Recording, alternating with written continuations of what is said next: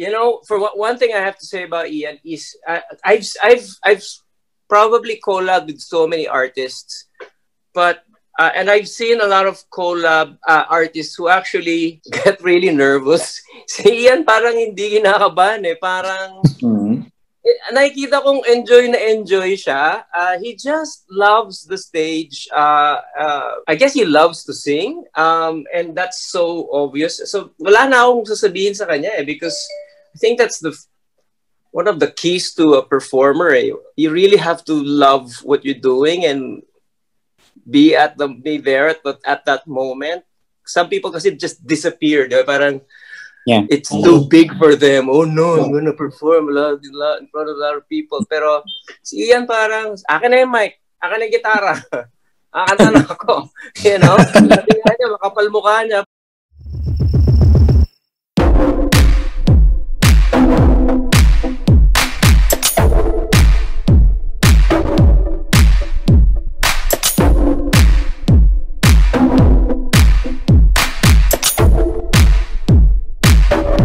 Nice to see that you're all healthy and you're all looking okay naman. Tito Ricky. Hi. Hi. So, yun. Tito Ian.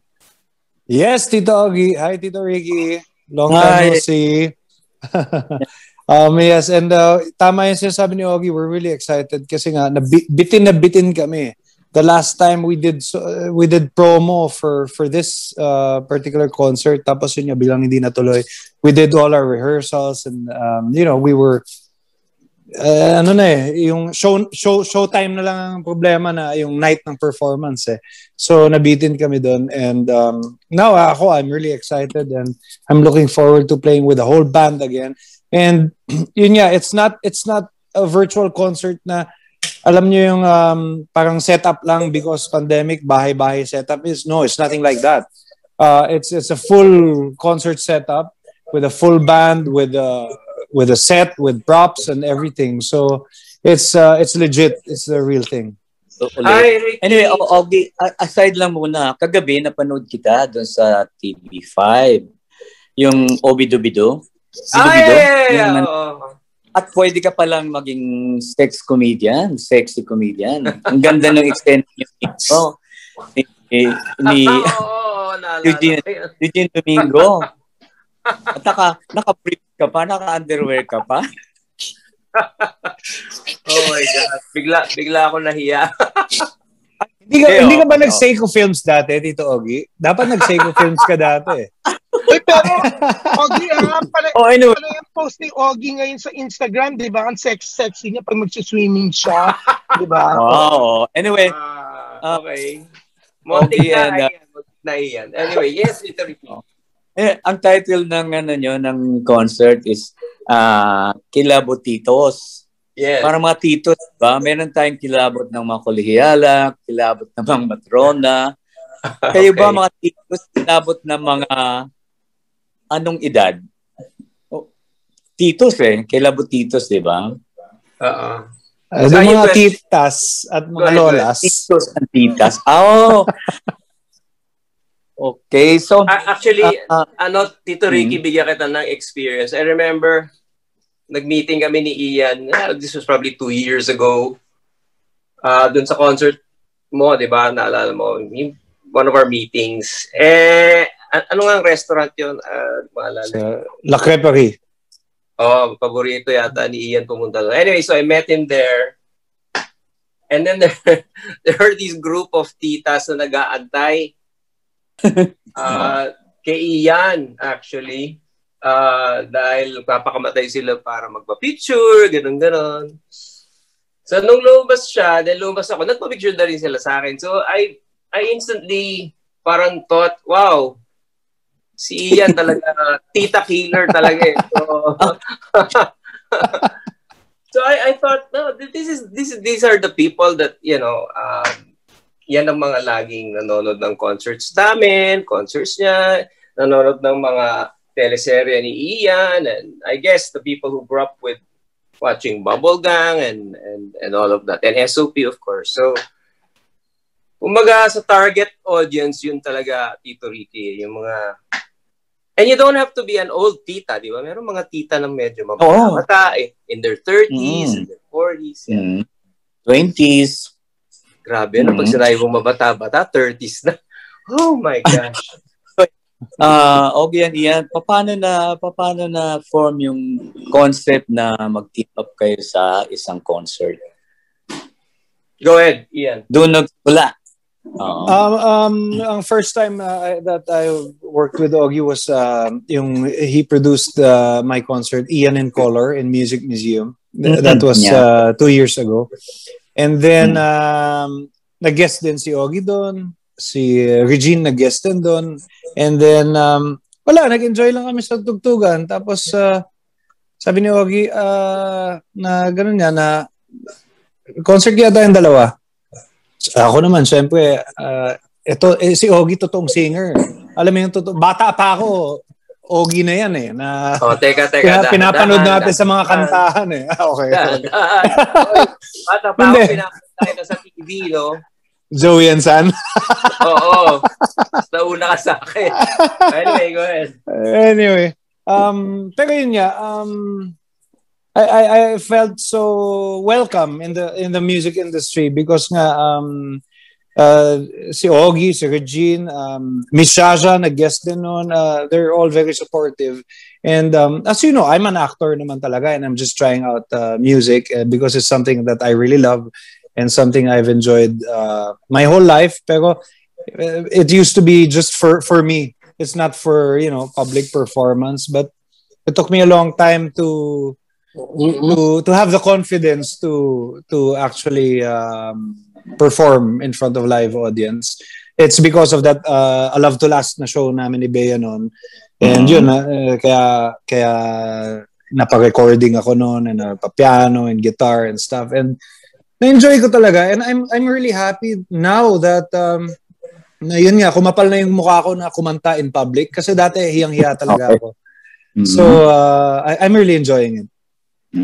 So, paano yung repertoire niyong dalawa? Paano yung pinag-jive na mabuo yung nyo through songs? Yung choice of songs nyo, pareho ba? We love the same kind of music kasi yun yan, more or less ang age namin, hindi naman kami magkalayo ng age. So, even the sensibility, sanay kami yung mga jokes namin, yung humor namin, yun nga, pre-internet. So, yung mga sanay kami pag mga usapang Betamax, usapang yung mga lumang bagay. Yun, kaya magka same wavelength kami. Okay. Okay, aminin natin mas bata sa akin si Ian. Pero nagugulat ako talaga. Gustong-gusto niya yung mga songs of James Taylor, yung mga ganyan na yun talaga kasi yun yung smack na high school ako eh. So I don't know, he probably was listening to it too. Para siyang mas lumang tao siya eh, di ba? So I think yung appreciation niya for music from the 70s and a little bit of the 80s, ang sarap eh. Kasi hindi na sila gumagawa ng ganyang music. But a lot of people still listen to that kind of music, lalo na ngayong pandemic, di ba? Papansin nyo, pag itong pandemic, parang yung Spotify ninyo o yung mga plaka ninyo, biglaan yung pinatugtog lahat, di ba? So, I'm sure nami-miss ng mga tao yun eh. So, it's great na si Ian also appreciates the music of that era. Okay. So we're not gonna try, I think dito sa repertoire namin, we're not gonna try to, pag may concert, kanta tayo ng bagong kanta tayo ng mga bago ngayon. Kasi parang pag kinanta mo rin naman yun, okay lang, sige, but our market will say, sino kumanta nun? Ano kanta yun? Diba? Parang, we didn't wanna alienate also the people who wanna watch our concert. So, yeah. One more question na lang. Sure. Briefly, Ogie, anong mga tips mo, advice kay Ian as far as singing is concerned? Si Ian, hindi ako ba ng tip mas veterano eh. For one thing I have to say about Ian is I've probably collabed with so many artists, but and I've seen a lot of collab artists who actually get really nervous. Si Ian parang hindi kinakabahan eh. Parang nakikita kong enjoy siya. He just loves the stage. I guess he loves to sing. And that's so obvious. So wala na akong sasabihin sa kanya eh, because I think that's one of the keys to a performer. Eh. You really have to love what you're doing and be there at that moment. Some people kasi just disappear. Diba? Parang it's too big for them. Oh no, I'm gonna perform in front of a lot of people. Pero si Ian parang, akin na yung mic, akin na yung gitara. Akanta na ako. You know? Sabi nga niya, makapal mukha niya. But, you know, gusto ko yun eh. That's the mark of a performer. So, wala na akong masasabi kay Ian. So, Ian, very briefly, what did you learn from Ogie?